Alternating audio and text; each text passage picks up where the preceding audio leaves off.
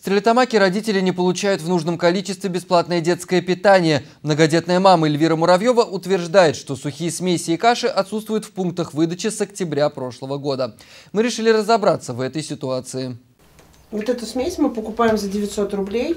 В день мы кормим ее 5-6 раз.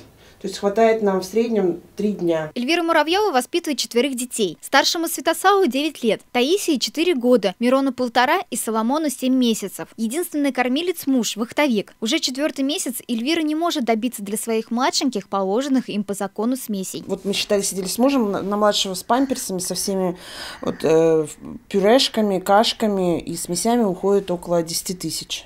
Это самый минимум. По словам Эльвиры, еще несколько знакомых ей мам жалуются на почти полугодовое отсутствие смеси в аптеках города. В пункте выдачи номер 322 утверждают, что сейчас детское питание есть и поступает оно раз в квартал. Только количество не совпадает с числом рецептов от педиатров. Главный врач детской больницы Борис Шарипов считает, что выписывать рецепт на лечебное питание врачи должны только детям, нуждающимся в нем, по медицинским показаниям, а не всем подряд. Не осуществлен такой особый контроль со стороны, опять же, наших врачей-педиатров по учету тех медицинских показаний. Опять же, это фраза, которая прописана в постановлении, и она должна быть первоочередной при назначении и выписке количества детского питания.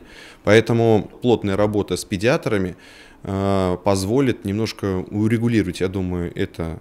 Пока одним не хватает, у кого-то в избытке. Борис Шарипов обратил внимание еще на одну деталь. Существует несколько сайтов, где женщины сухое питание продают. Как сообщили в аптечном пункте, героиня нашего сюжета Эльвира Муравьева сможет получить детское питание в первых числах марта. Татьяна Захарова, Вадим Ямансаров, Андрей Тримаев, Стерлитамак, служба новостей.